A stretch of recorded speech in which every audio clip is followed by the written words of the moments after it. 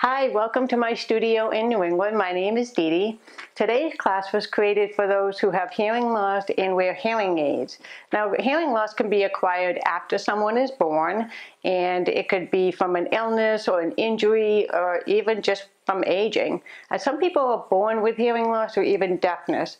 And there's about 34 million people in the United States with hearing loss, so that's 1 out of 10. Some of the symptoms that happen with hearing loss, imbalances and sometimes dizziness and even fluctuation with hearing. So some days that you have better hearing and some days not so much. One of the things that I know myself is that I get frustrated because there is sort of this feeling that there's a stigma associated with hearing loss. How do I perceive myself? How do other people view me? I have this big hearing aid in my ear, and, do they think I'm still as smart, and all these things. So there's a lot of things to do with hearing. One of them is learning how to accept your hearing as it is and accept yourself the way you are. And one way to help you accept that is to do yoga and to meditate and learn that you are a great person. So myself, I lost my hearing when I was about 2 years old, and I lost it from enlarged vestibular aqueduct, EVA. Now, there's different illnesses that can cause hearing loss, like meningitis, and some people even get Meniere's, and that causes fluctuation with hearing. So this is the reason that I created this class, is because I know the frustrations of going to a yoga class or even watching yoga on the internet, on YouTube. So I want to share some of those therapies and tools that we can do today in our practice to help us relieve the stress and figure out ways, creative ways to be able to better hear and visually see yoga. So we want to educate ourselves, and there's a website called Hearing Loss Association of America. It has a lot of information about hearing loss. If you go on the internet and you want to learn about the deaf community, go into Gallaudet University. There's a lot of information there as well.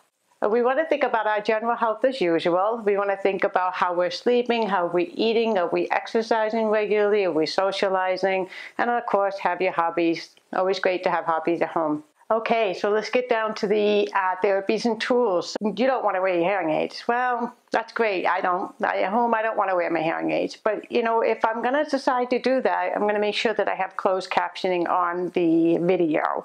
And a lot of the videos do have closed captioning, and some DVDs don't, so it's kind of frustrating. So just find a different one that has closed captioning.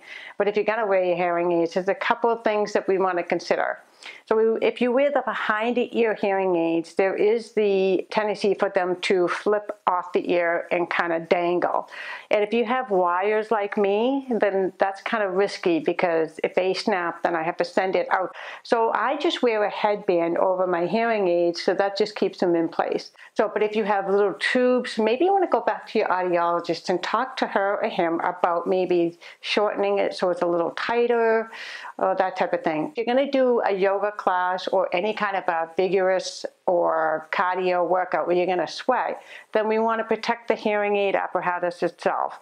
And you can either put a headband on your head that's closest to your head, and it's between the head and the hearing aid, so it keeps the sweat off the hearing aid. There are little ear gears that you can go on Amazon and look for, and it slips right over the back of the hearing aid, right over it. It's kind of cool, actually. I don't have any. I'm too cheap. Now, if you have a streamer like I do, I have one right here, and this streamer basically goes around my neck, and it allows me to listen to any device that has Bluetooth on it. So I can turn this on, turn my Bluetooth on my iPad like here, and I'll be able to hear the speaker directly into my hearing aid. Now, when it comes to the streamer itself, kind of dangles. So when I'm in a downward facing dog, if I'm leaning forward, it can be in my face, and it can swing and whack me pretty hard. I've tried to come up with ideas to try to keep that from happening. I'm a female, so I wear a sports bra. I just take this long, thin sock. I know it's not very attractive, But I slip it in that and let it go all the way down. And then I just tuck it right inside my bra, right underneath the band, so that it doesn't really go anywhere. So it maybe find some kind of solution for yourself, whether it's a smaller sock, and men can also wear tighter shirts. I mean, they're not going to get the whack of the streamer in the face. So that's a consideration for men. So give that a try. I'm sure you don't want to wear a bra or a sports bra. Well, maybe you do. So I'll talk a little bit more about the stream in a few minutes to how you can connect it to your iPad to work. I like to give people visuals as far as that goes. If you're going to consider going to a live class, a live yoga class in your community, I would suggest that you call ahead of time and ask them if they play music during class, because it's going to make it very difficult to hear. If you do go to those classes and you hear the instructor say, "Close your eyes," that's wonderful and it's great, but I advise you not to, so that you can always see what the instructor is doing and what she's saying, because we need to read lips and we have to kind of have a visual to our yoga practice. It's very important for people with hearing loss. And then if you do go to the live class and you see your instructor, see if you can have a conversation with her first, or him first, men out there that teach, yes. Go and have a conversation with him or her and just kind of give them a heads up, you know, you have a hearing loss. I mean, you don't have to make a big deal out of it, but you do want to let them know so that they can maybe make sure that you're practicing safely. I also like to go in the middle of the room. If you go in the back, that kind of keeps you away, that puts you in a distance that makes it harder to hear. But if you go in the front, then you're putting your head up a lot. But if you're in the middle of the room, then you can kind of watch other people, see the instructor, and you're a little bit closer for hearing her and him. Now, I've been to a lot of live classes in the community and across the states, and I always look for instructors that are sort of animated. They kind of point to where I need to go, and they're very, you know, loud with their hands. It's just, that's what I look for. So you need to kind of find out what works for you, what kind of chemistry you're looking for an instructor. Does it need to be somebody that speaks very clearly and loud, or is it somebody that's really animated, or is it just that you need to go online and have your personal private instructor? But as long as they have closed captioning on their videos, that's really important. And besides closed captioning, if you do know sign language, American Sign Language, or just a little bit of it, you can also go and look for, there is a couple websites here, deafyoga.org, there's deafhoodyoga.com, and Yoga Pa. So the chakra that's associated with the head and the ears and the base of the brain, as well as the pituitary gland, is the sixth chakra. Sixth chakra.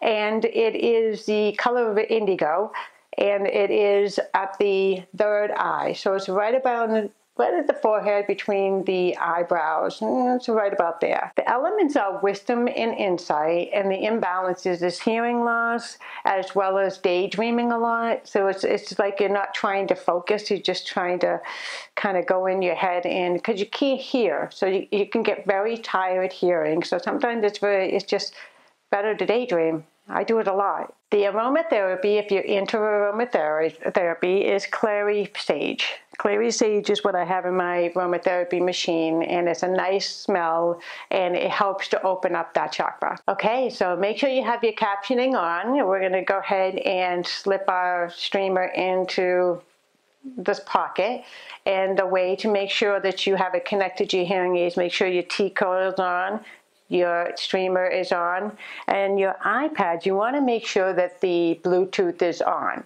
And when you start the video, you should be able to hear me directly in your hearing aid, so it's going to be like surround sound. I'll give you a quick clip of our visual now. Today we're going to learn about hearing aid streaming to a tablet. If you don't have a tablet, you can also do this on a computer, an iPhone or an Android. For today we're going to do it on an iPad. Installing the iPad on top of a table, and look on YouTube and look for a sequence that you want to watch. And then you want to enable closed captioning, and the iPad should have the Bluetooth activated. And then for yourself, you want to put on your hearing aid, turn on the T-coil, and then put your streamer around your neck, and you should be able to hear me like surround sound. Enjoy. So go ahead and put your headband over your ears and so they don't fall out, and cover your streamer, and we'll see you down at the mat. Okay, so let's go ahead and get started in our practice. The first thing we're going to do is to center ourselves, and we want to bring our hands to heart center in prayer just for a moment to set an intention. You don't need to close your eyes here. You can for a moment. If you can hear me, then that's great. You can close your eyes and set your intention. Setting an intention with an affirmation or a phrase or a mantra that makes it feel good to you. It means something to you.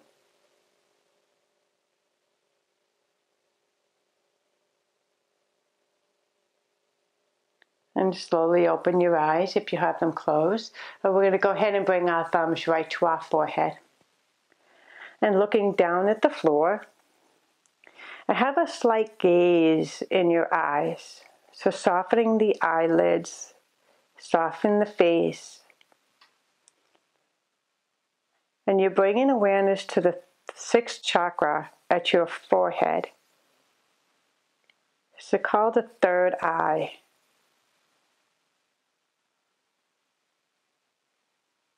Focusing on the pressure of your thumbs on your forehead. Put a little bit of weight on your head, on your thumbs. Soften the jaw. Just bring a little extra awareness to your 3rd eye. Balancing out your chakra.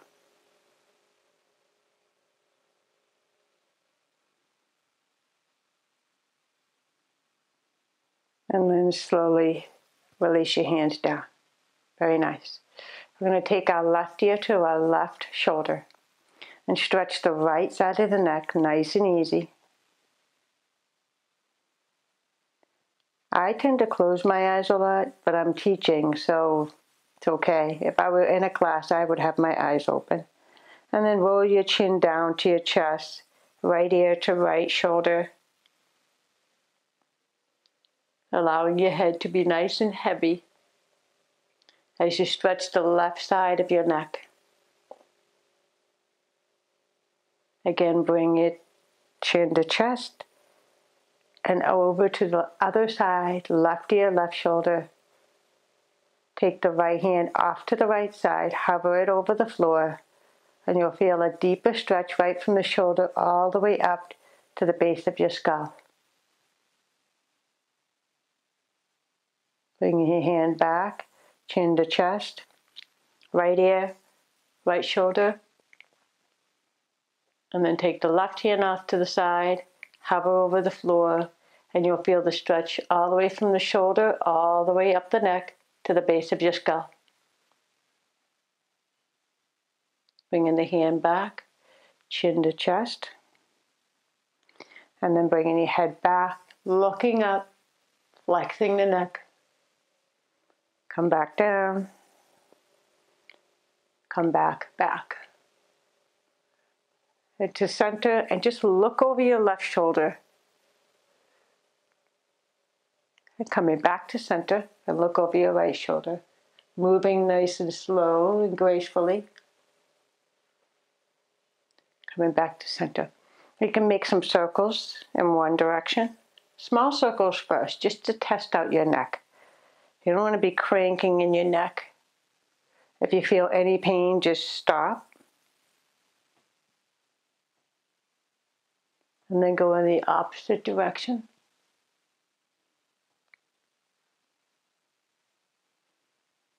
Coming back to center. Taking your hands, interlace your fingers, palms out. And then you're going to bring your arms up overhead, place the palms on the back of your head. And then take your head and press on your palms. And this releases the muscles in the front of your neck. We're counteracting this. Come back to center. Take the back of your hand, place it on your forehead. Push on your forehead against your hand to relax in the neck muscles in the back. Come back to center and release. Take your right hand, press on your right side of your head, not on your temple. Maybe take your hand instead. Push it against your head, but do it with resistance, or push it against your hand. This allows the side of the neck to relax. Relax that left shoulder. And then we're going to go ahead and do the other side. Press against the hand with your head and relax the right side of the neck and the shoulder. Come back to center. Roll the shoulders back and roll the shoulders forward. Take your arms out to a T and then rotate your hands down towards the floor till the palms goes backwards. And then come up and try to bring your palms back, rotating in the shoulders. We'll do that a few times. Just warming it up so we can stretch it out a little bit more. And then arms out to a T. Palms up, so your thumbs hitchhiking backwards. Push them as far back as you can. You'll feel it ringing out, kind of like ringing out in your shoulder. And then bring the thumbs to go up to the ceiling, and then bring them down towards the floor as far as you can. And you can see that your shoulders will start to rotate in, and then go back and forward. Back. And the last time, forward. And then make a little circles going backwards, just little ones, nothing big. And then come forward, making little circles coming forward. Keep your jaw soft, and then relax, and just let your shoulders roll down. And then we're going to take the right arm out, cross your body, and make your right arm a board. And then take your left hand, the left forearm, and press it on that outer right arm. Push the arm in. You're going to feel a little stretch in the outside of the right shoulder. Keep the right arm like a board. Come back to center and do the other side. So the left arm is straight out. Take the other arm underneath against the forearm. Keep the left arm like a board, and then cross your body. You can go as far as you need.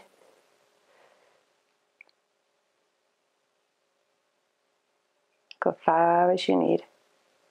And then release and shake out. Okay, we're going to come right up onto our hands and knees, go into cat-cow. And making sure that your wrists are directly underneath your shoulders and your knees are directly underneath your hips. And then drop your belly, look forward, squeeze your shoulder blades for cow. Exhale, round it up, chin to chest. Let your head be heavy here though. Stretch the back of the neck. Inhale, drop the belly, lift the tailbone. And exhale, round it up. We'll do a few more on your own. Inhaling nice and deeply. And exhaling nice and deeply. I'll come back to hands and knees. And walk your hands forward a little bit. And we're just going to tuck our toes and lift our knees up. Walk our feet up. And we're going to come up into a rag doll. So separate your feet, hips width apart. You can use your legs to help you come up to standing a little bit. Then you want to bend your knees deeply. And then relax your arms over your legs as you allow your entire body to relax. Even your head, so let the weight of your head pull on your neck. And shake out your head. And maybe you want to start to straighten your legs just a little bit. Squeeze the belly into your spine. Shake out the head. And then arms out to a T. And come up with a flat back. And extend your arms up overhead. Exhale, release down. And now we're going to do half sun salutation. Inhale, extend up. Exhale, hinge and fold. Shake out your head. Fingertips onto your shins and create a flat back so you almost look like an upside down L. Squeeze the shoulder blades together. And exhale, fold over your legs. You can always bend your knees if you feel really tight in your hamstrings.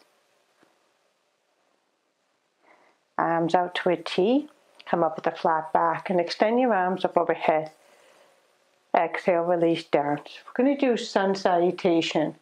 So we're honoring the sun. I'm going to come to the front of the mat. And I'm going to put my band on.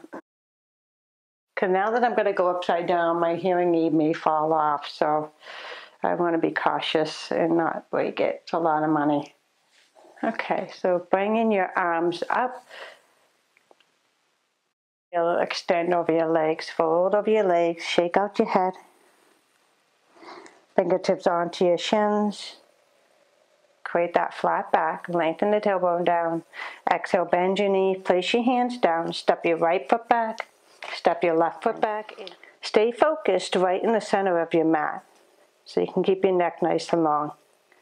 Exhale, lower your knees. Now you want to shift forward, bend into your elbows, keep them close to your body as you lower your chest down. Untuck your toes, roll the shoulders up, and come up for a baby cobra. Exhale, release. Tuck your toes and come up to table. And now we'll make our way into our first downward dog. Keeping your knees bent and lengthen your tailbone. Ears are in line with your upper arms. We don't want to round into our back. We want to try to keep it as nice and long as we can. Squeeze the belly into your spine. Bend your knees, walk your feet up, either little steps or you can step all the way to the front of the mat, nice and easy. Inhale to your flat back. Keep your neck nice and long. Exhale, hinge and fold and shake out the head. Arms out to a T, come up to the flat back and extend your arms overhead. Exhale, release down. Gonna come to the front of the mat. Bend into your knees. And then lengthen the tailbone down. And then bring your arms out in front of you. And see how far you can squeeze yourself into a nice chair pose. So squeeze everything into center. And then lift your right foot, balance on your left foot. And then slowly kick the right foot back and go right into a warrior two. Heel to arch alignment. So imagine that I'm drawing a line right down the middle of my mat. Bend into your front knee and be sure the knee stays over the ankle. Relax the shoulders. Inhale, extend your arms up and straighten your front leg. Exhale, back to warrior two. One more time. Inhale, extend your arms up and straighten your front leg. Exhale, back to warrior two. And then slowly start to bring your arms down to the mat. And then we're going to come back into a plank pose. Any way you can. Nice strong pose. Lower your knees, shift forward and lower onto your belly. Keeping your elbows close to your body. Untuck your toes, bring the hands back a little bit. Roll the shoulders up as you come up for a baby cobra. Keep your neck nice and long. And exhale, release. Tuck your toes. Let's go into a child's pose. So put your big toes together, knees apart. Sit back into your child's pose and rest for a moment. And your third eye is going to be touching the floor. So dump any negative thoughts in the floor.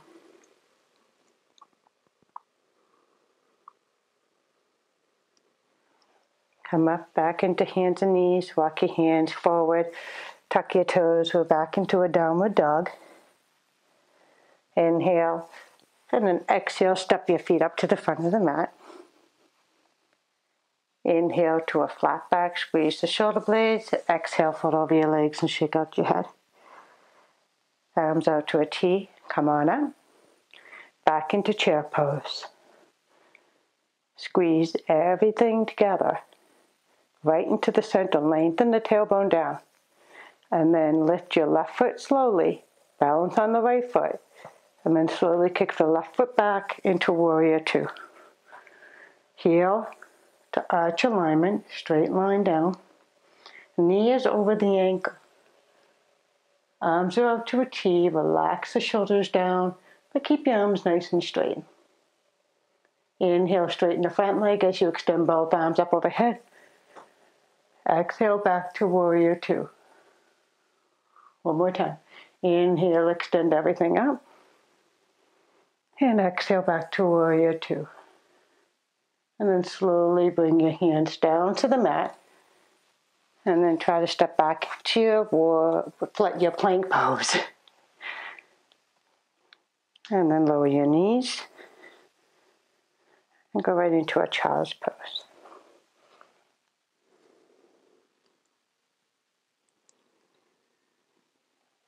We're going to come on up.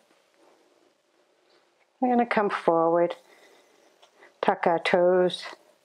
Come high on your fingers. Lift yourself up and then just separate your feet so the hips width apart. I'm going to come sideways so you can see me. A little bit wider than hips width apart. And you want your feet to go out a little bit, especially if this is your first time doing squat. If you need a block, grab one now so that you can sit right on it. Otherwise, you can sink into your hips, bring your hands to heart center, Malasana. You can gaze down at the floor, so opening up your hips a little bit.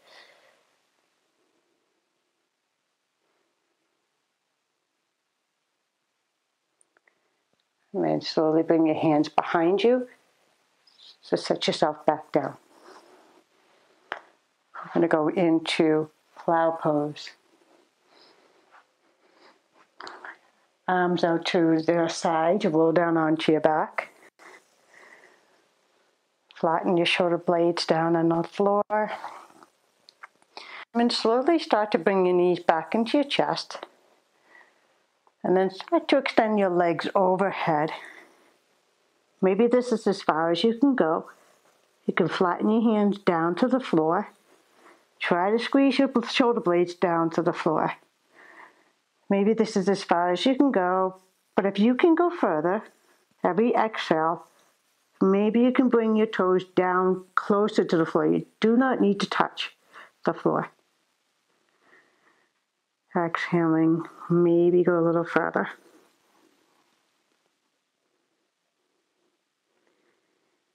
Inhale a little bit, and exhale maybe a little further. Only go as far as it feels good on your spine.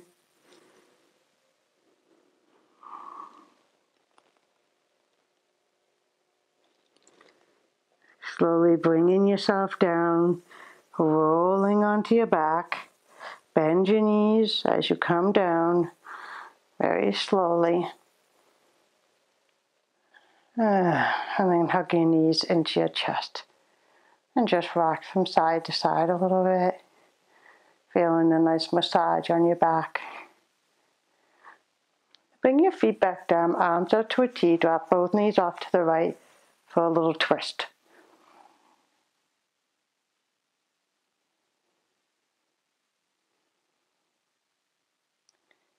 Back to center, and both knees off to the opposite side, for the twist and to balance everything out. Opening up your side body. Coming back to center. Extend your legs out, separate your feet. That feels okay. Separating your feet, just letting them flop off to the side. Palms up to the ceiling so that you can open up your chest. You maybe flatten the shoulder blades down. Take some long, deep breaths here and enjoy your Shavasana.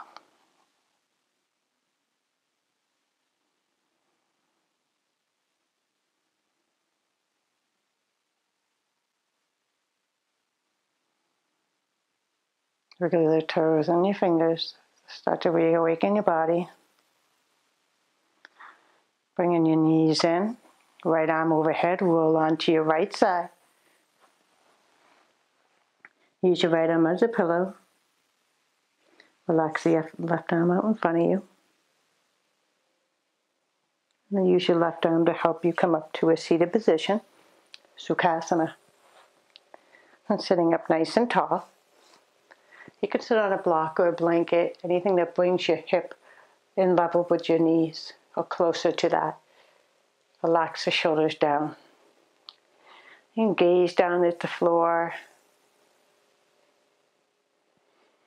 Bringing your hands to heart center and to prayer. And just here that you want to set your intention out to the universe. You can bow to yourself to seal your practice.